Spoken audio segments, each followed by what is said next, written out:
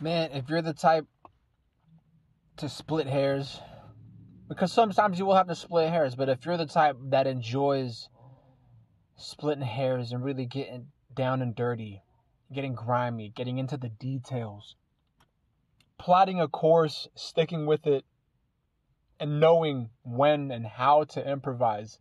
And again, this will come naturally to some, but for the most part, it comes with experience. If you're the type that enjoys splitting hairs, fam, I got some news for you. Sooner or later, you or someone in your circle is going to have to split wigs. Is going to have to split proverbial wigs. End somebody's career. End somebody's image.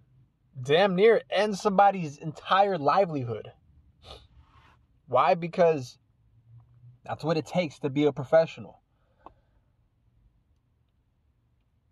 You have to be diplomatic, sure. You have to be courteous, sure. But you can't be a pushover.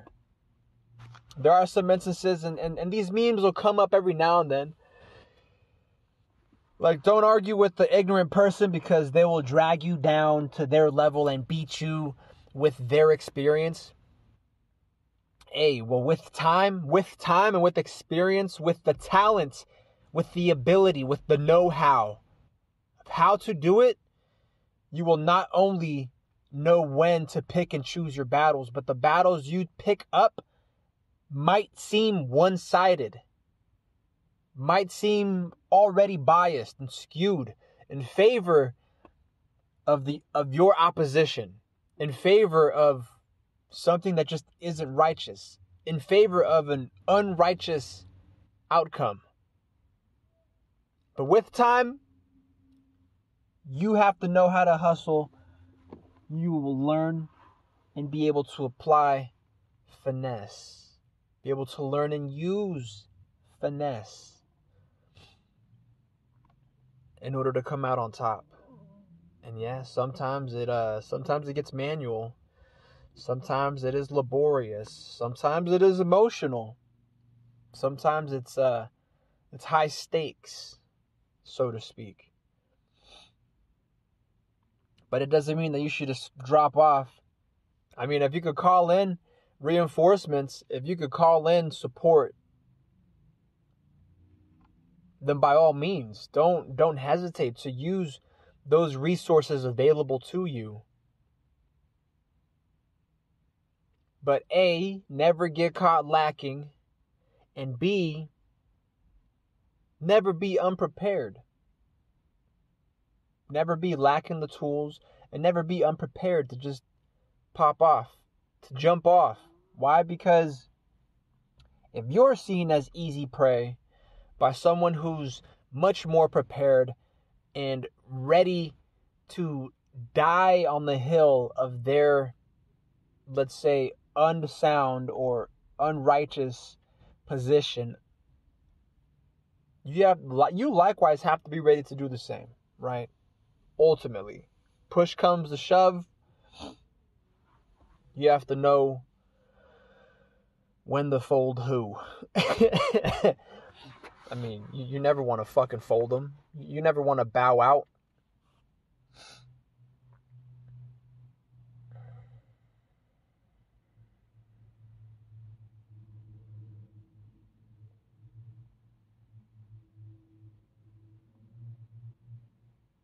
At the end of the day, one ought to seek that satisfaction, that pleasure that came from being analytical, from splitting hairs. You've got to know how to transfer, how to transpose that pleasure of being analytical, being logical, being tactful, being diplomatic,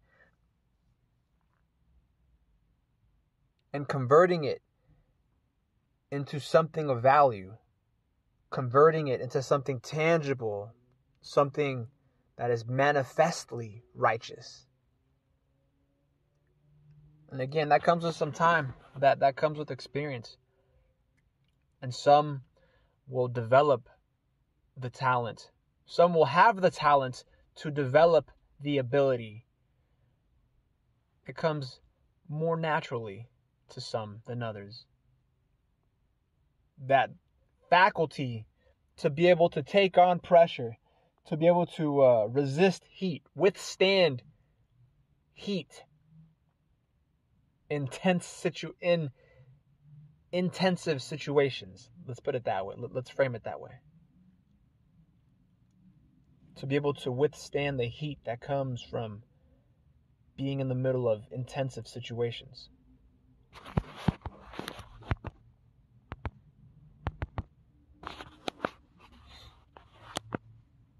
You get that through practice. And you can start small. Start small. I mean, I know from experience, you don't want to bite off more than you can chew, obviously, because in corporate, what you bite off, you will have to chew. And if you break your jaw doing it, nobody's going to lend you a hand. Unless you have developed some extraordinary rapport, some extraordinary reputation that puts you ahead above everyone else, then someone might stick their own neck out for you, vouch for you, validate you, legitimize you, put in work for you. Otherwise, you're putting in work your damn self. Or you might do it for somebody else. But always when that cause is righteous. Always when it's meant to be.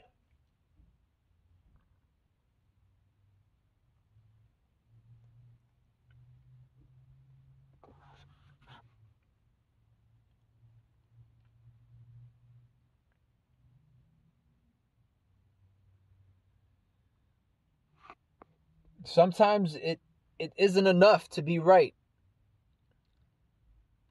Sometimes you have to be absolute. Sometimes you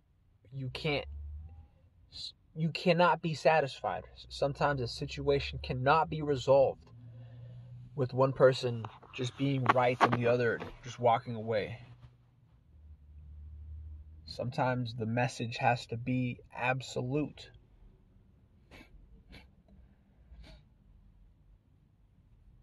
And it'll be situational. It'll be contextual. Again, you'll be splitting hairs.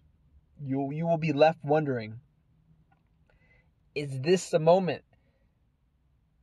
One that calls for ultimate action. For ultimate action. The last resort. Your first choice, but your last resort. You'll find that one in Season 3. Season 3 of the Corporate Cowboys podcast. Your first choice, but your last resort. And that is to go weapons free. That takes very decisive judgment. You have to be absolutely right in what you are doing. You don't want to, you would not want to be the one to set precedent, but if the precedent is already there and it's objective, it's empirical, and it's righteous, son, what are you waiting for? Daughter, do the damn thing.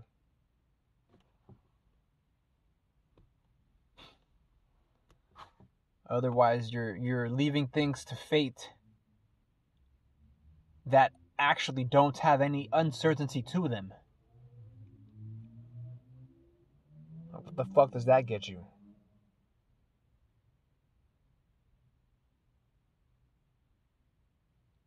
that leaves others splitting hair in the future. Splitting hairs is not something folks want to be doing. Right? I mean, if we're talking about human nature, I think humans, by and large, people, by and large, enjoy the easy routes, the high road. And what I mean by enjoy them is take pleasure and find fulfillment and satisfaction in items that are easy, that are no-brainers, that are supposed to be common sense. And the shit isn't that common anymore. You know this. I know this.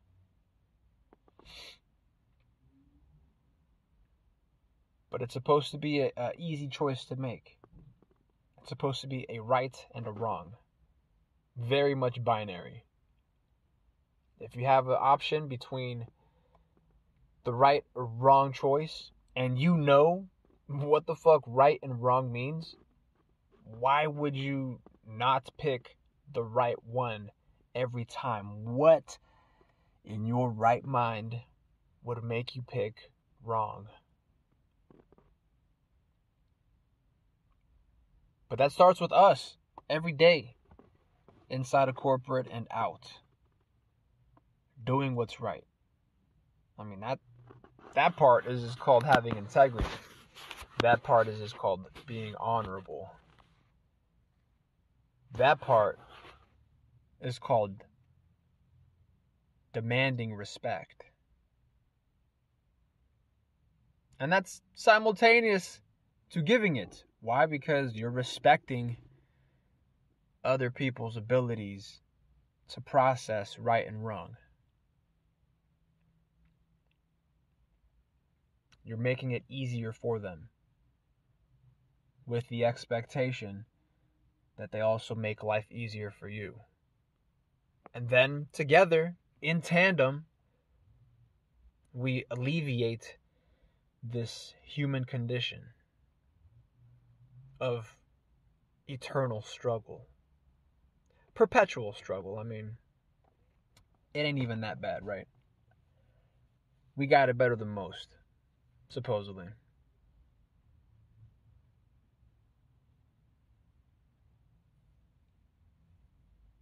At the end of the day, we do have it better than most.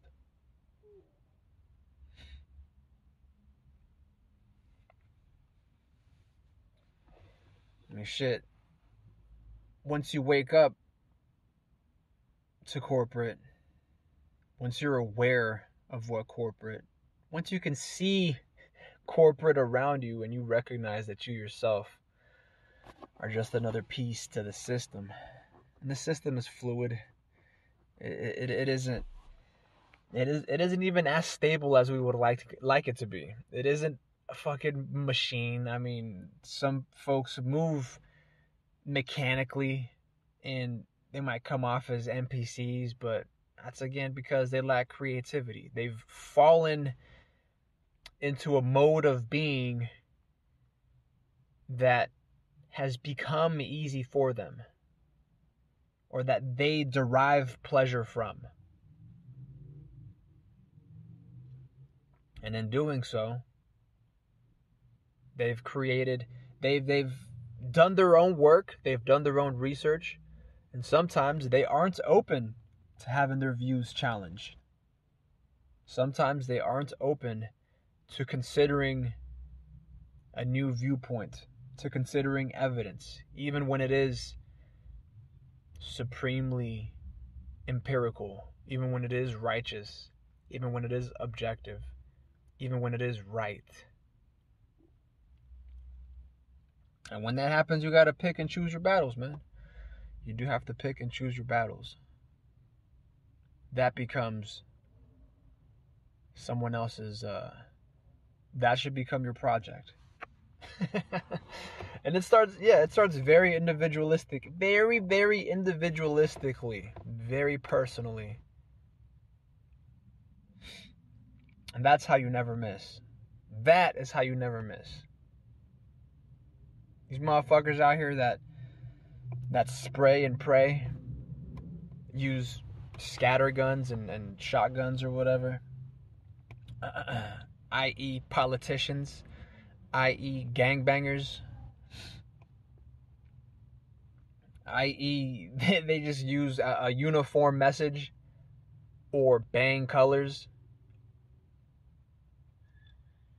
They aren't really, I mean, they're appealing to the masses in a sense that they're doing a lot of the thinking and trying to sell you, trying to hustle you and finesse you on an idea that appears like a no-brainer, that appears like common sense. They are trying to appeal to your sense of honor, your sense of integrity. But for the most part, I mean, people should be able to see right through it. But then there are those that lack the kind of critical thinking that's required to split hairs. And if they can't split hairs, I mean, you could talk. It's the opposite of not being able to split hairs and not wanting to split hairs. So like they may not be set in their ways, but for lack of a better word, they're like a school of fish. And these motherfuckers who become public facing are using nets, are using short of defining what propaganda is. Yeah, they're essentially using broadcast messages that are cut out of society so crudely that just because they make a semblance of sense, they get to go places. They get to be people. They become made.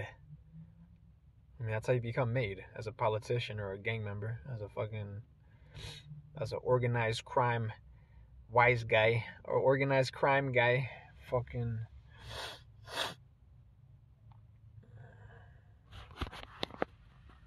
Anyways, proof of life. Today is Wednesday, February 16th, 2021. No, scratch that. Wednesday, February 16, 2022. I'm your host, Alex.